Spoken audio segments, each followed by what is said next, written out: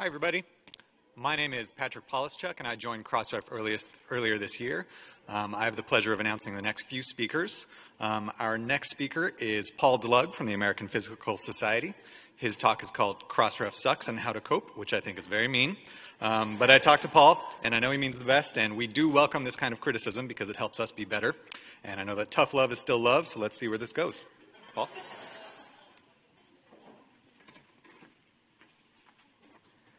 Cool, thanks, Patrick. So yeah, I think it says a lot about Crossref that they let me keep the title, and they invited me to actually speak on the topic. And it does come from a place of love. It's like Crossref is that family member that's just got a few issues. You have to sit them down and have a little chat with them, right? Supposed to use this to go forward? Yeah, cool. What's that?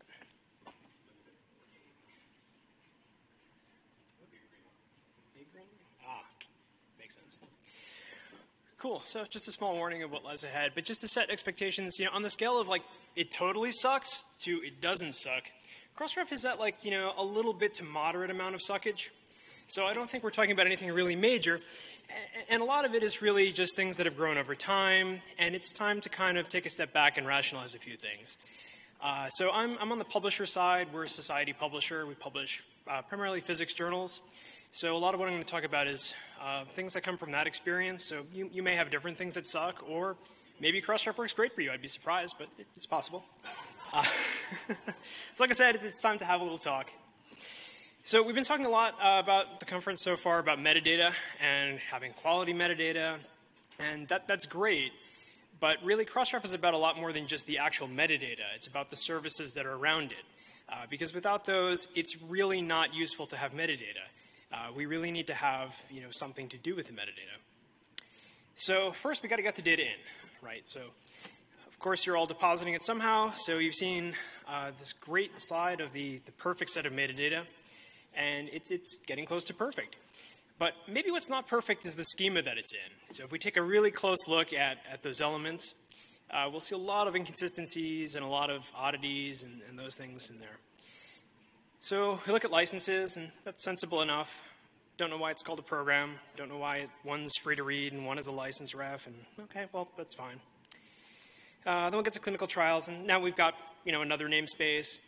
This one uses XML tags that have dashes instead of underscores. So yeah, it works, but it's ever so slightly inconsistent. Or I guess it works. I don't know. I've never seen one of these in the wild. So funding data too. It's pretty easy. You just add some XML. We all love XML. We're in Scholarly industry. It's kind of the thing. Just add this stuff. It's great. Except if you're using Crossmark, then you need to know it needs to be embedded in some Crossmark thing, which you don't find out until later. Speaking of Crossmark, yeah, it works. Kind of works. But we deposited this beautiful data. Where'd the publication date go? It's gone. You notice the same thing on the slides Chuck presented yesterday, because Crossmark doesn't show online publication dates. So okay, it's gone. Also says updates are available. Well, that's really interesting because we did update the article. We have data back here saying we did update it with a date. We clicked the link on the PDF with the date, but it still says updates available. So the users are very confused. Crossref says in situ corrections are not supported, meaning we didn't publish another article to correct that article. We just corrected it. But we did Crossmark to not do that because we wanted to do core agenda that would do this. So kind of sucks, doesn't really work very well for that use case. Well, deposits, we could go through even more of the XML. The relations are a little different. Everything's a little different. But at least it's easy to troubleshoot them. Well, not really, because you get back these cryptic error messages. And we discover, for some reason, given names can only have 35 characters. This guy really loves his long name, though. It's 37 characters long. Why can't he have a longer name? I don't know. But it's a mystery that appears one day, and you get this great error message to tell you about it. So that brings us to sort of the other side of things. Not everything you put in comes back out. So deposits support MathML, which is great. Trust me, this is beautiful MathML. If you don't read MathML, we'll see. It really is beautiful math, or maths for you UK-ish people. So we render it beautifully on our platform. But then we start getting complaints from users that, hey, we messed up their titles.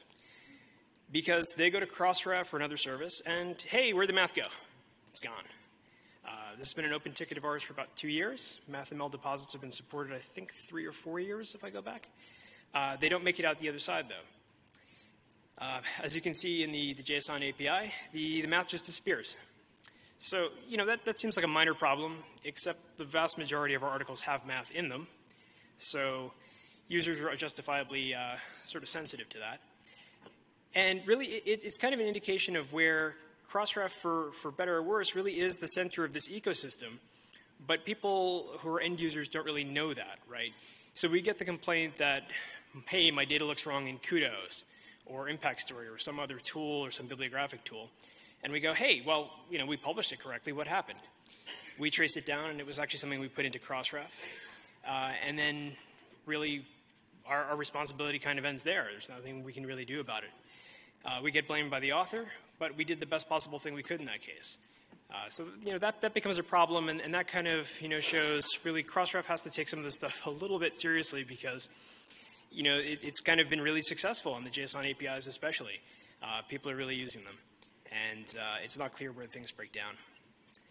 So, the real problem on this deposit side is these small consistencies add up, and, the cognitive load of a new person having to implement this is tremendous, right? I can't even imagine having to start from scratch and trying to implement Crossref deposits for some set of content. It's very painful. As far as I know, there's no plan to sort of rationalize that or provide a real path forward. With Patricia having this new role, I'm hoping that's something that could be done. But it's a complicated thing, and there's no real hope on the horizon for most immediate things. We didn't even get to some of the harder stuff, but let's move on from there. So let's talk about APIs, because we have to get the metadata back out somewhere, right? Got the data in, got to get it out. The REST API. The REST API has been a fantastic development, I'll say. When I'm talking about that, I'm talking about the new JSON REST API, api.crossref, as far as I know. So, this was the thing that started all these other services out there using Crossref data, because even in a one-line script, you can take in Crossref data. Fantastically successful, great step forward. It's not totally problem-free. We don't have to go through all of this, but point being, it's REST, but it's not really RESty. You get back these weird codes. All the names are sort of with dashes, which is great. I'm a closure guy. We love this sort of naming. But is it what JSON people expect? How does it compare with other JSON APIs? What was the input from the community on how the API structure should look? And how does any of this relate to the XML I deposited, right? Because I didn't deposit anything that says, reference count or any of the other fields. What's the translation there between that XML deposit and the JSON API response? Sometimes there are weird errors. This one came through an open source tool, ManuBot, which started blowing up when the date parts were null. Is it a publisher error? Is it an API error? Is it another error? They don't know. We don't know. So, it poses a problem. The bibliographic thing blows up. They patched around it because they didn't know where the data was coming from. So they didn't know to contact Crossref. So, I had to kind of tell them that was the right path. This is a big one for us. The cited by. So, saying when one article cites another article was one of Crossref's first big services. And I'd say really big wins. I mean, this was a huge step forward as well. Authors obsess over this. So we really need it to be fast and really accurate. You get new citing articles all the time as other articles cite your article and they get published. Corrections, happen at some point, they disappear. So how do we get them, right? Our first attempt was XML over email. So I call that the web version of carrier pigeons. We went days without seeing any matches, got flooded with matches, and some of the emails are just broken. For some reason, there's this weird encoding thing, they just break. That's fine. We'll just switch to a REST API. Crossref has a perfectly good, get forward links API for this. Just starts timing out. Large amounts of data don't get returned. We play with different date ranges. Some stuff comes, some stuff doesn't. Not clear to us what actually is needed to make that work. So we open a ticket, no problem. There's another API. We move over to OAI PMH, another sort of legacy publishing protocol. That works for a little bit, gets us past things. We start seeing more timeouts. We still can't get our data. The whole point of this is we want to have a complete as copy as possible of our citing articles. We can show authors and do internal analytics. We experiment with some date ranges. No luck. We open a ticket, work with Crossref. They give us some magic incantations of parameters to work, and awesome, we have data. But it takes quite a bit of work to get to that point. So The data we have, though, is citing pairs of articles. No one is really interested in seeing that. Authors don't like to see a giant page of DOIs, right? They want to see titles, dates, authors, other stuff about the articles. So we have to get the metadata for those DOI pairs. That's fine. You know, there's this awesome REST API for doing that. But there's about 2.5 million articles we need to fetch that for. So that's going to take a long time. Then how often should we refresh that? How do we know when articles that are in there change? How do they get new metadata? No idea. Your guess is as good as mine. We refresh them on sort of random intervals. So sometimes things don't really suck, and Crossref does really awesome things for us, right? Funder tagging is a great example, because sometimes production vendors suck too. And they miss a DOI for a funder, no problem. Crossref adds it. As you can see, Crossref, the DOI is asserted by Crossref. They've added this from the Open Funder Registry.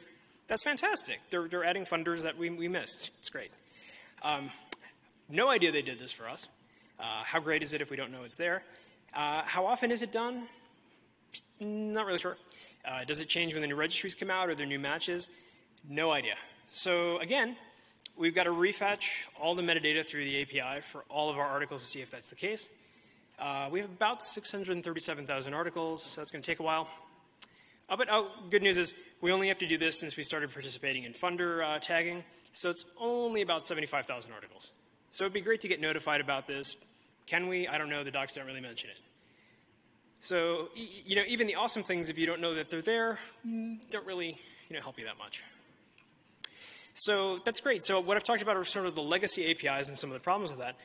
But you know, there's hope on their way, right? There's great new APIs that'll save us all, right? We've got this great new one that Jennifer was showing today about event data. So when I saw event data, this was fantastic, right?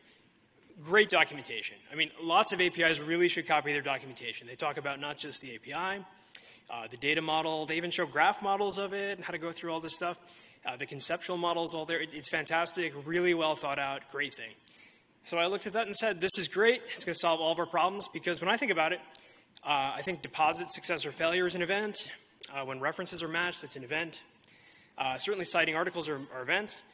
This has got to help us. This will replace everything we complain about. Nope. None of that data is in Crossref event data.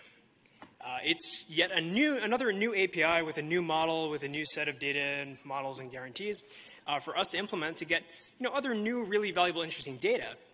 But now it's separated. If it's a data citation, it's going to come through the event data. If it's an article citation, it's going to come through the other article stuff, which I can't even fully refresh. So now I have another service I have to integrate with. It didn't really solve any of the pain. Maybe you guys can make this work someday. That would be great. So the real question is, how do we make new equal better, right? So event data was new. A lot of the initiatives that the deposit schema was created or sort of added to address are new things. They're great new things. They're relationships. There's licenses. There's funding. There's all that. But without a plan to sort of rationalize these things and have a clear vision for how they're evolving in a coherent way, each change becomes something that just fractures the existing systems, as we see. So we end up with all this inconsistency and confusion about where things are. And the only reason a lot of us make sense of this is because we've just been through all these iterations and we kind of think about it. If you look from sort of a fresh set of eyes, it's not clear why this stuff is there. So in my view, it's time to look at these core systems and see if we can just replace them with the new things or evolve them into something better. And as Kristen was saying yesterday in her keynote, really, we love to think in XML and JSON as sort of a publishing industry. Can we think beyond that, though? The web is more than that. The things we're talking about are much more than that. There are relationship data. There's data sets. Does it make sense to shove this all into XML or legacy formats? Can we have new APIs? GraphQL is one option there. But how do we evolve all of this towards something better? So, my one immediate suggestion is sort of the concept of dog fooding, if you're not familiar, is when companies use their own products or use their own software, so a software company using their own software, right? So one way to solve a lot of this is if you build Crossref with Crossref, right? So if the search, deposits, dashboards, tools are all built on Crossref APIs, you very quickly will see that, hey, the stuff you put in over here doesn't really come out here, comes out in an odd way, or, why do I have to track all this stuff just to figure this out?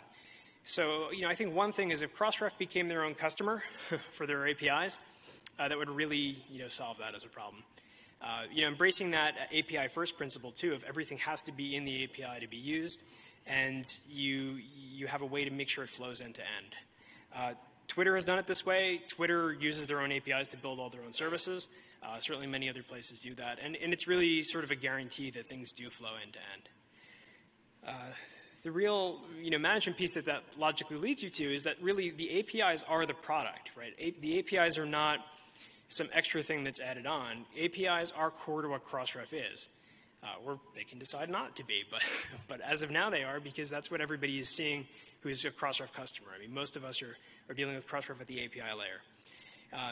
Members are the customers, and it's important that we have some way to look at that way.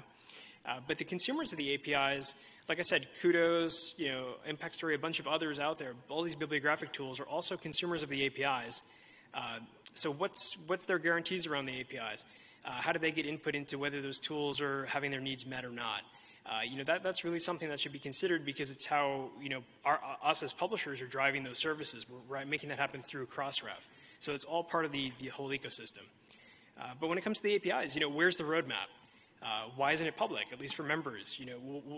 There could be great plans for rationalizing all of this. I have no idea. I'm not sure if any of you have an idea. What's the mechanism for doing proposed changes to the schemas?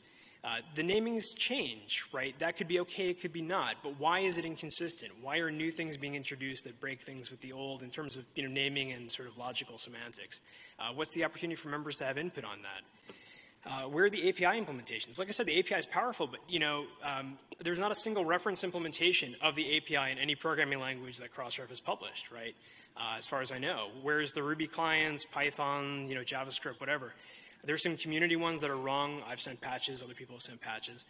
Where's a machine-readable API spec, like the Open API spec or something like that? We're really not doing enough to help other people make use of these great services that Crossref is building. So I just want to sort of end with things that don't suck. The number one thing being Crossref staff. I will say every time I have a problem or I hit something weird, you contact support, you contact development, anyway. Somebody does help you. They care about the problem. They work through it. But that's awesome, and it works. But it's not sustainable. At some point, we have to fix the systems or hire 50 new support people, because it's just inevitable that other people are going to hit these problems that we have. So that's sort of the thing. I'd like to send a special thanks to Matt, who's a developer on my team who deals with these problems every day. I wanted to stage a photo of him surrounded, passed out on the floor with Crossref stickers on him and empty beer bottles, but we didn't really have time to do that. So I don't know, take any questions you have.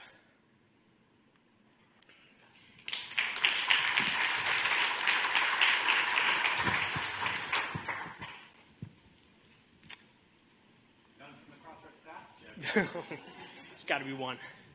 Could you describe your APIs and how they type on it?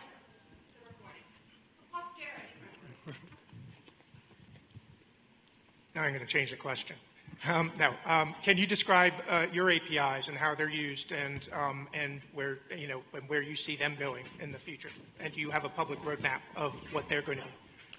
Yeah, our public or internal APIs, I guess, are two sort of different stories there. So we do provide a public, open, free API. So if you go to harvest.aps.org, I can toss the link up. That's our public REST API. It is a pretty traditional JSON REST API. We do provide. We don't really provide a roadmap to it because we're not really enhancing too much of it right now. But we have two versions of that. There's an open public one. Anybody can use it. And then there's additional services we have on top of that that require a contract with us to provide other metadata. But that has a full JSON schema that's documented, that's machine readable. We do provide reference implementations of the API to customers who ask for it in, I think, Ruby and JavaScript at this point, possibly others. So, it's there and we're using it. Longer term, well, not longer term, but nearer term, we are looking at replacing a lot of this stuff with GraphQL, which I mentioned. We're making heavy use of that on some internal systems right now. And if you're not familiar, GraphQL is a technology that came out of Facebook. It basically treats data like a graph instead of just data. And you can specify the data that you want from it, so it forces you to tell it what data to fetch. That solves a number of problems, but one of them being it's machine readable in terms of the API specification, and you only get back the data you ask for, and you can traverse linkages and other fun things with that. But that solves a lot of other issues, so we're making pretty heavy use of that. Other questions? Chris. Hey, Paul. Chris. Thanks. Good talk. Do you have any examples of organizations who are doing this well that Crossref could look to as kind of examples of best practice? Yeah, so I mean, the number one thing to look at is don't look at scholarly publishing. Scholarly publishing is terrible as an industry. I mean, I say that with all the love of being in the industry, but really when you want to look at what's really pushing technology and doing API stuff well, it's all coming from the business-to-business and consumer space. And like I said, GraphQL and OpenAPI and other specs and stuff come from other places. If you look at the developer portals for anybody, right, for Twitter, for Facebook, for anybody, you've got clear milestones and roadmaps, you've got machine-readable reference API implementations, you've got code samples, you've got all of that. You've got API governance models for a lot of these things. There are a lot of companies that sell APIs as services. There are API brokerages. There's a rich ecosystem out there. None of them are doing XML, XSD over HTTP like kind of things. Most of their APIs look different than what we have in the scholarly publishing industry, and that's because they've all moved way past that or tried that and gone way past that. So I'd look at the consumer and industry space and see what's going on there. I mean, if you look at a great example is Stripe, the payments API. You can get up and running using Stripe in a matter of seconds and taking payments with just a couple API calls. You can do that with Crossref's JSON API for sure. You definitely can't get stuff flowing through the deposit API, tracking deposits back out, doing all that way, right? So something like that as a model, and if you go to their page, click this link to copy some code and you're done. That's sort of the customer experience I think Crossref should be striving for. And others in the space. Crossref is not the worst in the industry by far, but definitely there needs to be a plan here for kind of bringing it up to consumer level quality. Other questions? All right.